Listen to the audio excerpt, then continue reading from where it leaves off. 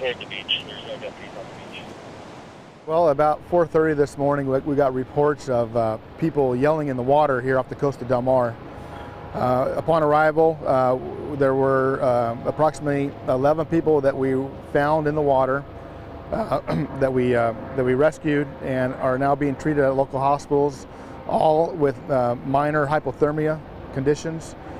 We have reports that there were about 16 people in a panga coming up from Mexico, so that's the number that we're going off of, is 16. So we got approximately 5 that are unaccounted for.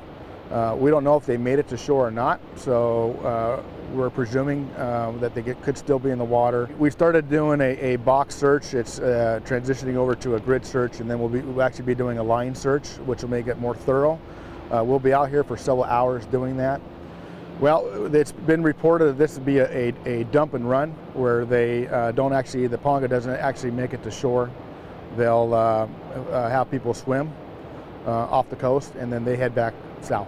We have had a lot of panga boats that have reached our shores here in Southern California, specifically this area of the coast here.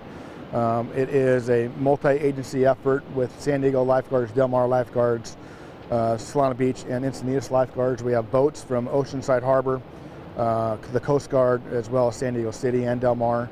So it is a federal, state, and local effort here. We got helicopters both from the San Diego City Fire helping us out as well. They're advising also